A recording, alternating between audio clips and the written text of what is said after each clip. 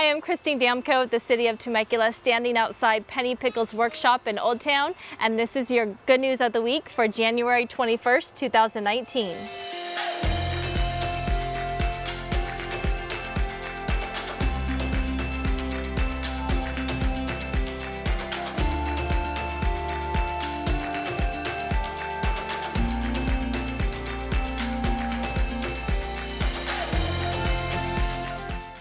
Looking for something fun to do with the kiddos during the rainy months?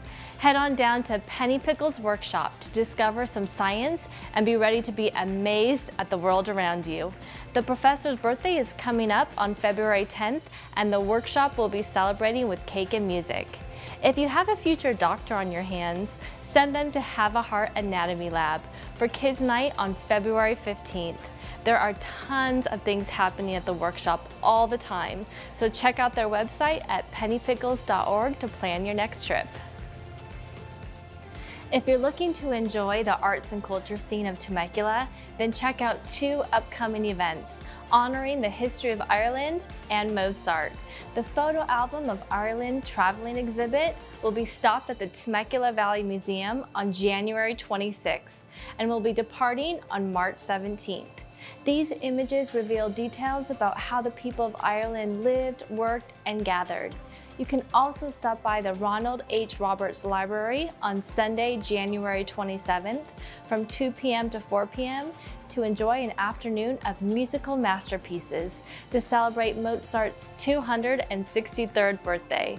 The talented students of the Temecula Valley Conservatory of the Arts will perform classical music in honor of this influential composer.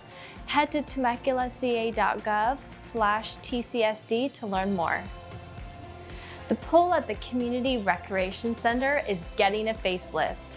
The construction work at the CRC swimming pool is expected to start this Wednesday, January 23rd, and will continue until roughly May 15th. The upcoming construction includes replacement of the swimming pool deck, replastering of the pool, enhancing the lighting and pool markings, and a new shade structure. The CRC pool is the only pool open at this time, so all programs have been moved to the Temecula Elementary School pool.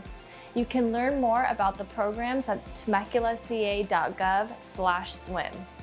That's it from you guys. I'll see you next week.